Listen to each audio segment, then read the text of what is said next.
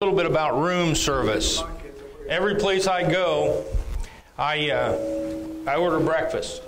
And now today I got to go downstairs and get it. Yeah, I heard feedback back there. And what happened normally though is what I do is I order room service so that I can get dressed and all that kind of stuff and come down to an event like this. And what happens to me is I always order the same thing. I order oatmeal, I order fruit, I get toast, whole wheat toast that's dry, and a glass of water. What happens is they'll bring up my meal and they'll forget the toast. Now what happens if they forget my toast? Do what? What'd you say? Do what? I got a call. I got a call. Somebody's got to make more toast and paddle themselves up the elevator or stairs or whatever and bring it to my room, right? Right? Sometimes I'll bring me, sometimes I don't order oatmeal, but when I do, for sweetener, I always get Splenda. Okay? Sometimes they forget the Splenda, even though I might say it a couple times, right? It's gotten so bad, I carry Splenda with me. Okay? Now, what happens is sometimes they don't have oatmeal, so I order Cheerios and Splenda, and they'll bring up milk. But sometimes they bring up milk in a carton. Sometimes they bring it up in a pitcher. Sometimes they put it in a glass with cellophane over the top of it. Now, which is right? Which is right? Because there's a different cost for each one. Yes or yes? If they just throw the cardboard carton of milk on there, that's the cheapest cost. If they got the pitcher or the tumbler, it's a higher cost because then they got to clean it, yes? With the glass, there's breakage probably over time. So then they got to go get more of those. Now, I ordered oatmeal one day, and here's what they sent me. What's wrong with that picture? What's wrong with the tray? Huh? Yeah, the other stuff is out of the picture, but yeah, you're right in that. I didn't include them in the picture. But how am I going to eat my oatmeal with a fork?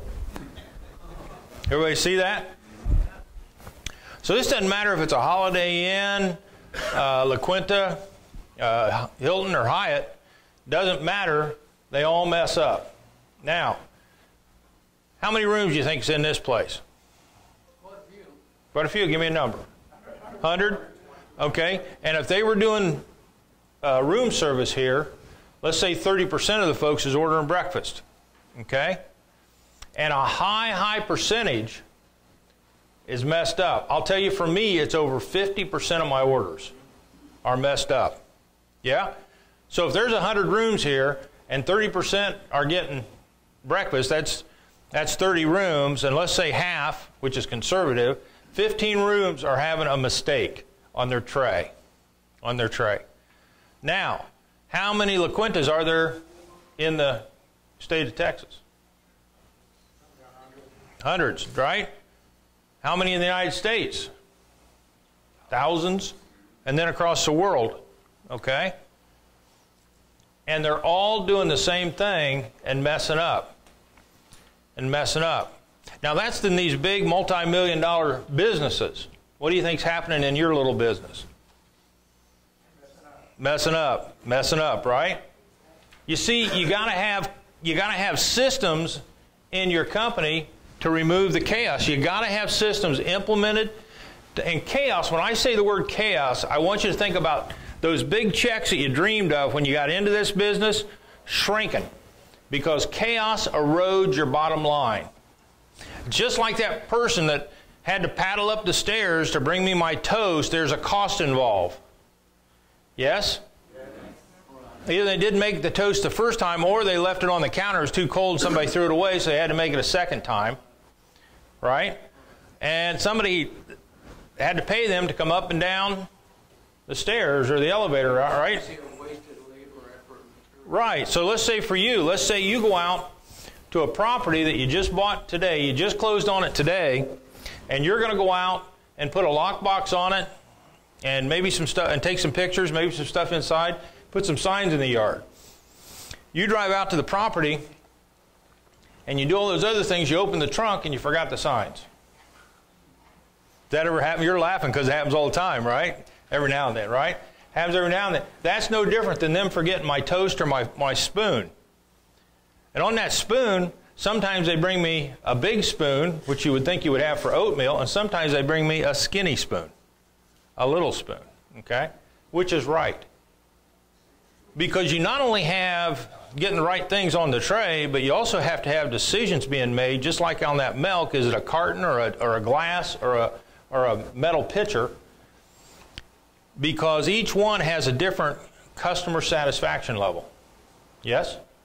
If you're in a high price place, maybe the carton isn't good enough. Maybe they expect the pitcher, the silver pitcher.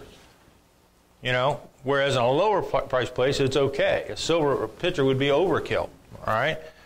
Most entrepreneurs, that's you, are so busy growing their business, they don't take time to create systems. And inherent in all new businesses is chaos. 90% of all new businesses fail. Now, on that, what I believe is the number one reason that businesses fail is lack of money. And I'm going to teach that today too. Is that all right? Teach private lending. The other reason they fail is because they haven't implemented systems in their company. I'm going to do that this morning. Does that work for everybody? Okay.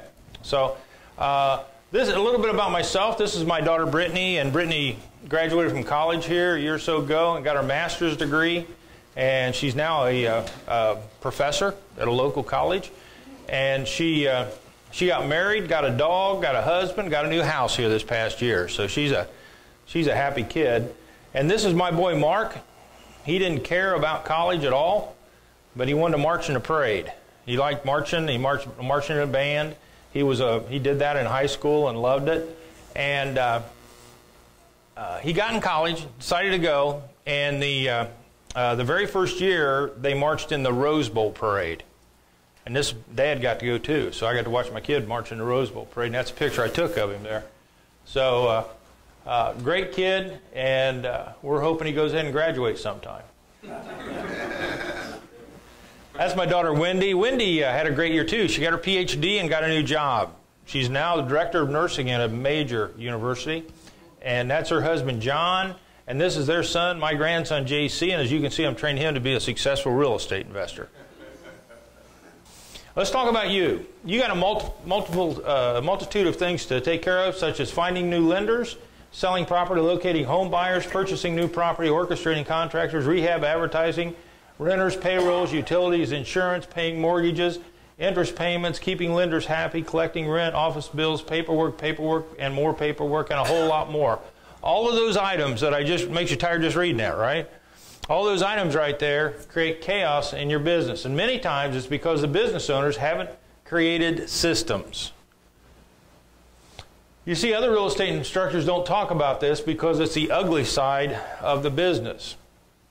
My goal is to show you how to transform your real estate business so it runs better by removing chaos from your business.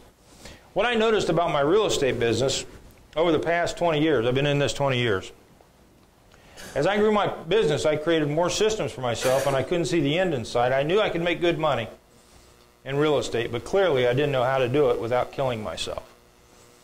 I knew I had to make some changes, or it was simply going to burn me out. The problem was, as my business started to grow, I began to feel the stress of additional work, running after different deals, massive paperwork, and phone calls. I even gave up golf. Didn't want to give up golf, but I had to free up some time if I was going to grow this business. But even that didn't help. You know, I didn't get into real estate to give up the things that I loved. Shouldn't it be just the opposite? Yes? And now you got into real estate not to make your life busier, you know, or more work for yourself. You made it so you get big checks. In other words, with every small improvement to your bottom line, there comes a mountain of new paperwork, phone calls, emails. Every time you buy a property, you got more work, yes? Yes. Yeah. I began an intensive study of some of the world's most successful business people. I attended more than a dozen high-priced conferences and boot camps. I enrolled in the $10,000 a year business coaching program by the legendary business consultant Michael Gerber. Why did I hire them? Well, because I saw a critical need in my business to remove chaos and to set up systems, just like I did on those 5 other multi-million-dollar programs in corporate America. Every one of those bore fruit. Every one of those were life-changing to the people that were in those companies. Here's what Michael Gerber wrote. Thought I'd share it with you. So now what do? Now that the fire's burning, now that you want to get started, now that you want to turn your business into a little money machine, a turnkey operation, a small business owners must take the first step. You must step back from your business as it is today and decide what it must look like when you finally got it just the way you want it. And then determine the gap between where you are and where you need to be in order to make your dream a reality. That gap will tell you exactly what needs to be done to create the business of your dreams. And what you'll discover when you look at your business is that gap is always created by the absence of systems, the absence of a proprietary way of doing business that successfully differentiates your business from everyone else. And remember, when you hear something, you forget it. When you see something, you remember it. But not until you actually do something do you understand it. The goal for you and for me teaching today, and what Michael Gerber taught everyone, is you need to work on your business, not in your business. And I'll bet you every single one of you is spending 99% of your time working in your business, answering phone calls and running to closings and things like that. And you aren't working on your business, things I'm going to show you today, like having policies and procedures and checklists and things like that. It's this very principle that allowed Ray Kroc to duplicate his success at one McDonald's hamburger stand and then create a multi-billion-dollar franchise with stores spanning the globe. I spent 5 years and $114,730 because I attended other boot camps other than that coaching program. And I emerged with an amazingly efficient business, real estate business system. Early on in my career, I just flew by the seat of my pants, making things up as I went along. However, one of the key insights I learned from Michael Gerber was the importance of creating systems for everything in your business, a way of doing things that you follow to the letter, almost without exception. The hassle I had once taken for granted were dramatically reduced. I found myself working fewer hours and spending more time with my family. I literally created systems and a checklist to follow for every single aspect of my business. Everybody hear that? I have 19 checklists in my business. All the way from filing paperwork to making big deals. What it's done for me is I show up for an hour Monday and have a meeting. I show up Wednesday and sign checks for that week. And then a few cell phone calls, and that's it. How many folks like to run their business like that? Would that work for you? Imagine how many more deals you could do, how much more money you'd make, and if you could free up an extra 10 or 12 hours, and I freed up a lot more than that. But you free up another 10 or 12 hours a week. Today I have more time available to me because I remove chaos from my business. And you can do the same by just learning a few simple things that I've done. It's not about hiring employees. That's not what I'm up here talking about. In fact, they can make it worse. If you don't have systems, then what are they going to implement? Their system, it'll probably be chaos because they don't have the vision of what you want to do with the company, and they don't have the training of what you want to do with the company, right? So they can come on in and they can really mess you up. How many people in here in the next 5 years want to have employees? Let me see a show of hands. Okay, in the back, few, right? Handful. So the rest of you are all going to run it yourself, which is great. What I'm teaching you works for everybody, whether you're just doing it yourself or whether you're going to hire people in. Whatever way you want to go works. In fact, taking that approach will create additional problems for you because if they create chaos in your business, then you got to go clean it up when they're gone. It goes deeper. It's about the vision of creating systems in your company and a structure and having the right organization, a business plan. It's a vision to replicate yourself on everything that you do. Small businesses can remove chaos. And as the company grows, these systems are critical so that employees can mimic the owner and not create their own system. System implementation removes chaos. System implementation removes the chaos. Right? It's just like the example I gave you on going out to a house and not having the signs in your trunk. If you had a checklist on what to do when you close on a property, there's going to be a line item on there that says take the signs, and therefore you'll read that before you go, throw the signs in the trunk, and when you get there, you won't have to do all that running around we talked about. You know, today you might be driven to work your business 24/7, but there's going to come a day when you're going to want some freedom from the day-to-day operations of your business, and you need to be prepared for that. So what's your situation? Is your real estate business running you ragged? Are you overwhelmed with phone calls? Buried in paperwork, constantly running to too many meetings and torn in too many directions? Are you starting to burn out? Now, if you're new in here, how many beginners do I have? You know, you haven't felt that yet. You're excited and tuned in to what do I need to do. But some of the folks in here that have been in this business for a number of years, they might be to this point to where they're starting to burn out a little bit. Imagine how much more relaxed you'd feel if you could radically reduce the number of meetings and phone calls you have to participate in. And how about the opportunity to spend less time working and more time with your family and friends and doing other things you love? In short, imagine yourself in control of your real estate business with things running smoothly and profitably, even when you're gone for weeks at a time. How many folks like to have their business run if you're even gone for a while? Imagine how great you feel and how much more you get done and how much more fun you'd have, and thereby freeing you up from the headaches and aggravation of holding you down like a ball and chain. I got a passion for this topic. When I was in corporate America, they picked me as the leader on 5 multi-million-dollar programs for a real reason, because they knew I'd get the job done. The other thing, too, is I have a passion for positive change. And so I found that a lot of investor questions center around how to run a real estate business. But what I've seen is an incredible need for all real estate investors to get this information. Here's my agenda for today. You don't have to write it down. This is the flow, though. I'm going to talk about where I started from. I'm going to talk about the management decisions that I made along the way. And then we'll get into office management, what I do in the office, and I'll show you little systems in there that we use. My buying system, my fixing system, my selling system. So I'll share that with you. I bought my first property July 7th, 1995. Once you get past the first one, they all get easier after that. Before your first purchase, though, try to get a solid education. I began my company as a DBA, doing business as. It was BMW Properties. You think it's a car. It's actually my kids' initials, Brittany, Mark, and Wendy. Okay, so I chose to become a C Corp because I wanted to retain the earnings within the company, and right now I got 9 entities, different entities. Started out, it was just me, and what happened was I wanted to get those repetitive phone calls, like when somebody calls in on a rental, how many bedrooms does it have, and and all that kind of stuff, and how do I see it? I wanted to get that off of me, and the paperwork, and so I hired someone. I hired a business assistant, but before that, when I had an office, I brought people into my home, and so I'd bring them in on Thursday night and Saturday morning, so I made sure that my possessions were still in my home when they left. And so I remember one day when one of the girls came in and she was bruised up from the handcuffs she had on her the night before. She was tossed up against a cruiser. So kind of gives you an indication of who I was working with. And then I got an office and put somebody in there for about 20 hours a week. And then I hired a seller, someone to sell property for me, somebody to field all those phone calls I talked about. So that was the flow. And then I hired what was called a liaison engineer. Now, what's that? Well, my exit strategy is rent to own or land contract. And so I'm working to get these people cashed out.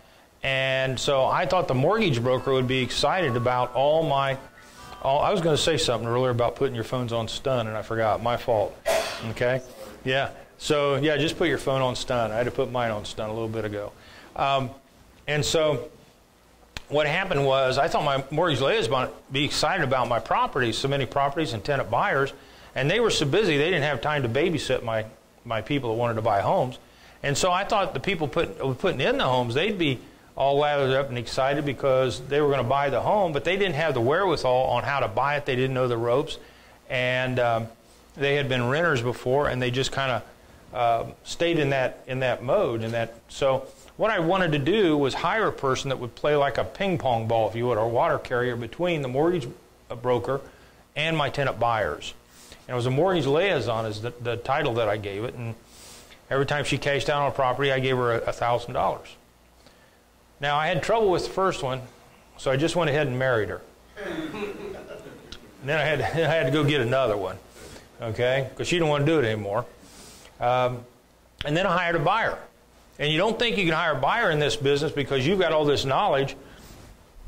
But what happened to me was I had systems. And I thought, I could bring in somebody to run my systems and buy property, and I had so much private money I couldn't spend it all. How many folks like to have so much money you couldn't spend it all? Would that work for you? So what I did was, this guy that had only bought 2 personal residences before, he bought a side-by-side double, lived in one half, and then finally moved out to the ranch house that he's in now. And he didn't have nearly the education that you got in real estate. And what happened was he got let go from his job after 24 and a half years. And I knew about it. And so I wanted to see if I wanted to hire him. This thing went dead. Yeah. So, do you put new batteries in it? Okay. And so what happened was I hired this guy, and from mid-September to Christmas, he bought 24 properties for me, or 23 properties. How many folks like to have somebody buy a bunch of properties for you? That work for you? Let's talk about my management decisions here. I began with developing policies and procedures, checklists, and reports. So those are my chaos elimination tools. On the policy and procedures, I created 128 policies and procedures for my company. The policies are clear and undeniable in case of employee difficulties or to help you as you don't do something very often. Let's say you do something once a year and you got to refer back to it. Now I'm telling you right now, you don't want to create one policy and procedure because it's work. Is that true? Yeah, you'd rather be out buying property, right, or selling property. Well, what happened to me is I didn't want to do it either. So what I did was I hired a girl that used to work for me in corporate America to do it for me. And what she did was she got married, got pregnant, and didn't want to do it anymore. She just wanted to be a mom. So I had to take all these procedures back that I was creating. So then what happened was I hired a guy by the name of Michael, and Michael's one of these guys that's real anal, which is good for what I had him doing. But the other side of it is he was a good starter and a bad finisher. You ever meet people like that? So he took off and then he just faded on me, all right? So I pulled the work from him, and then I hired Lois, and I bought her a desk and a computer, and I put it in my office, and she was great. And she plowed through most of these and got it virtually done. And she got sick and she had to quit. So who do you think ended up doing it? Me. I ended up doing it. And once you get them done, you'll find that they are hugely powerful for you on how to run your business. You actually detailed everything in your business in those. I created 19 checklists. These are the backbone of what you do. These are the ones that are going to save you time and effort on a day-to-day operation, because you pick up your checklist when you're going to buy a property, you pick up a checklist when you're going to sell a property, you pick up a checklist when you're going to evict somebody, and you just walk right through it time